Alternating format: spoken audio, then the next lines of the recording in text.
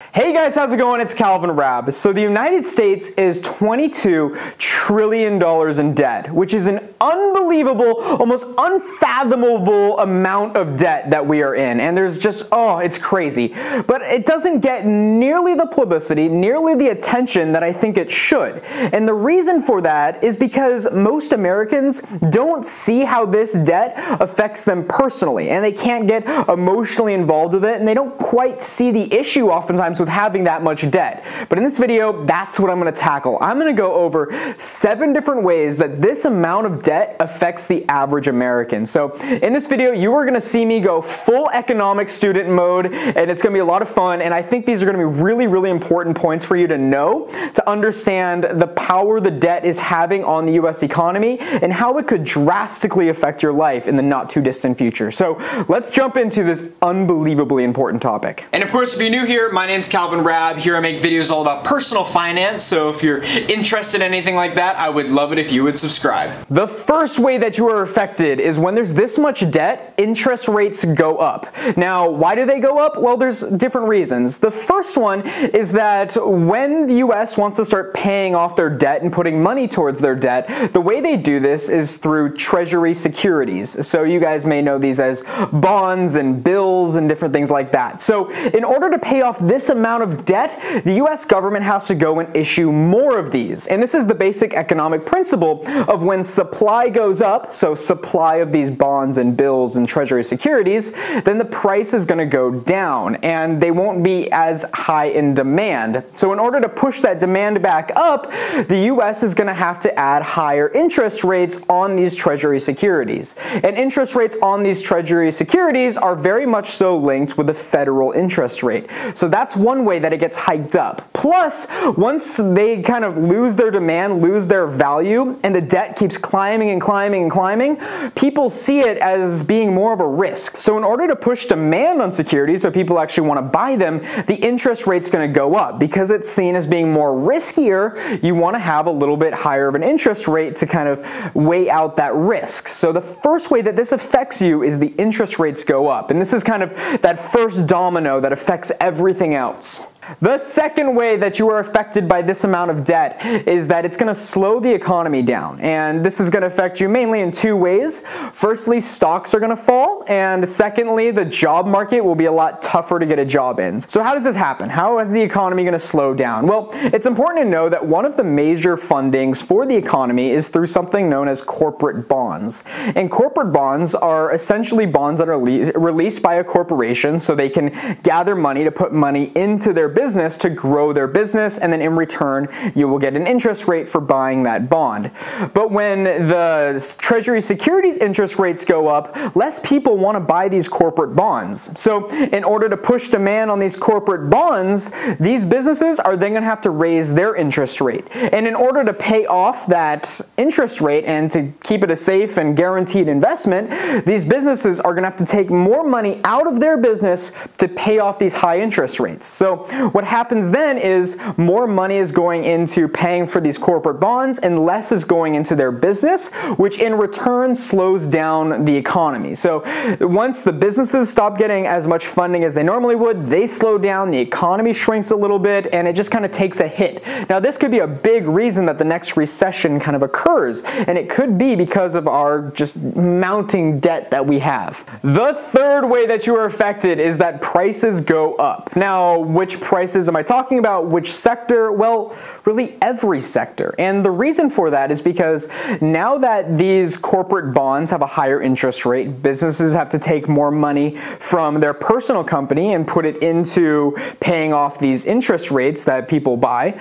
The way they do that is they're going to have to make more money if they want to still stay afloat and not change their balance sheet so much. So the way they're going to collect more money is by raising their prices. And what happens is this whole kind of issue is then pushed to the consumer, which is us. We're now paying more because the business is now having to pay more. So they just kind of push this extra amount of money onto the consumer. So we end up getting this kind of the short end of this whole issue. Number 4 is higher taxes. Now this is one you may have guessed, and the reason for higher taxes is just because once the debt gets bigger and bigger and bigger, it's seen as being a riskier investment to invest in this debt. So people that hold on to US debt are going to want more money. They're going to want more money coming in because it's seen as a riskier investment now. So once these kind of debt payments go up, it's seen as more of a riskier investment. The United States is going to have to pour more of their money into paying off this debt, or at least the debt payments and different interest rates and different things like that. So when the US government needs money, how do they get it?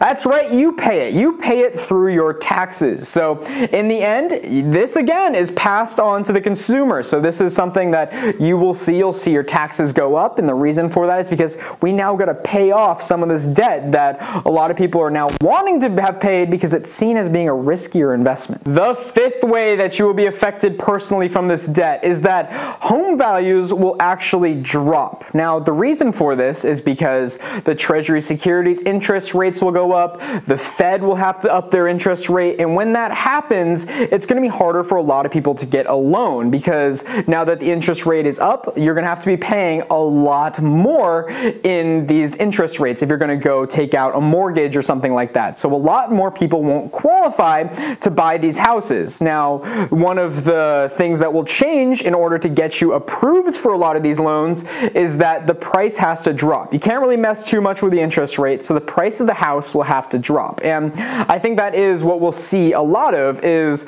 housing prices start to fall so more people can get approved for loans. Now, although this may seem like a good thing, oh man, houses are so expensive right now, I can't wait to see them drop a little bit.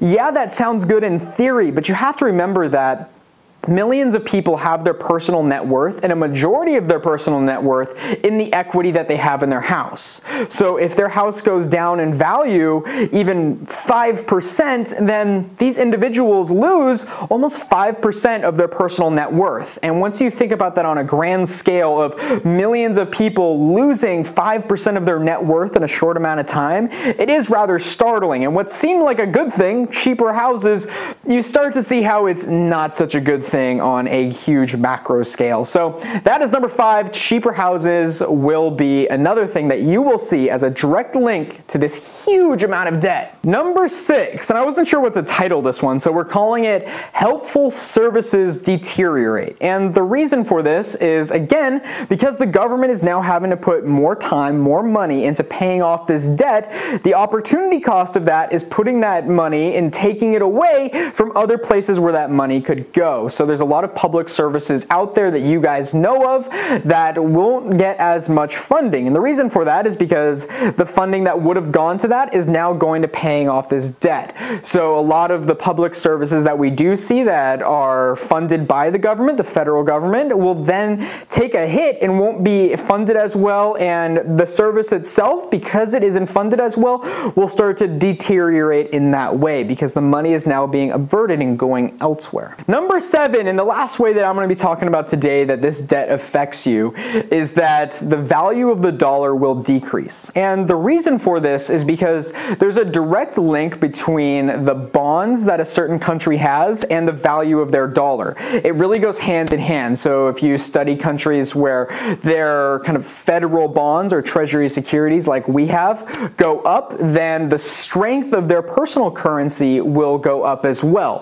However, as I talked about in number 1, because we're issuing more of these treasury bonds, the supply is larger, they get cheaper and fall in value, they fall in demand, then we have to remember that our personal currency, the US dollar, will then fall with it as well. So the dollar won't become as powerful, and I'm sure you guys know from a lot of either economics classes or even history classes, once a certain currency goes down, this can lead to things like inflation and different things like that. Now, I don't want to take the slippery slope argument and think that we're going to run into this this huge inflation issue, but I do think that because of a decrease that could happen in the dollar, even if it's just a little bit, this will increase inflation, which oftentimes has a lot of cons that are associated with inflation as well. So the decrease of the dollar is something that we can really expect from this mounting debt and how it can affect you personally. All right, so that will wrap it up. Those are 7 different ways that the national debt that we have will affect you personally. Now, there's a ton more, and I've studied this a lot. This is just kind of something that I'm really interested in. I'm really fascinated by the debt that the United States is in because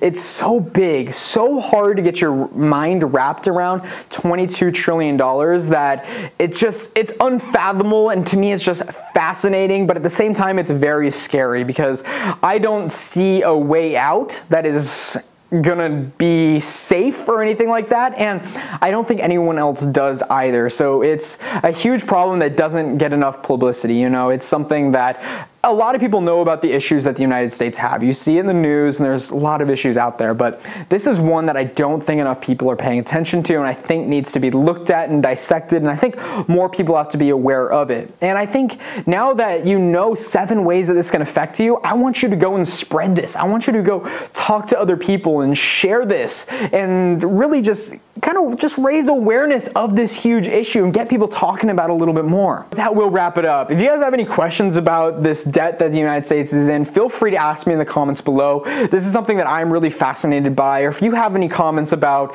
the nation's debt or how you think we should just begin tackling this unbelievable, that's the only word I can use, it's just, I can't fathom that much debt. It is unbelievable. So any questions, let me know, or any comments you have. This is, as you guys know, something that I'm really fascinated by and something that I put a lot of energy and a lot of studying into. So just let me know what your guys' thoughts are. But that will wrap up this video. I really enjoyed making this kind of econ related video. I do a lot of personal finance stuff, but economics is a large part of my life. It is my major. It's what I study every single day, and it's just, I dedicate a lot of time to this. So if you guys want to see more economics videos like this one, I would love to make more. So let me know that in the comments below. But I look forward to talking to you guys down there. Thank you guys so much for watching. I hope you guys learned something today, and have an awesome rest of your day. I've really enjoyed talking to you guys, and let's just have a good week, good day, and let's just keep this on our mind and start thinking about it a little bit. So thank you guys so much. Hope you have an awesome rest of your day. I've said that 5 times already, but you guys are awesome. And as always, my name is Calvin Raab, and I will see you soon. Bye guys.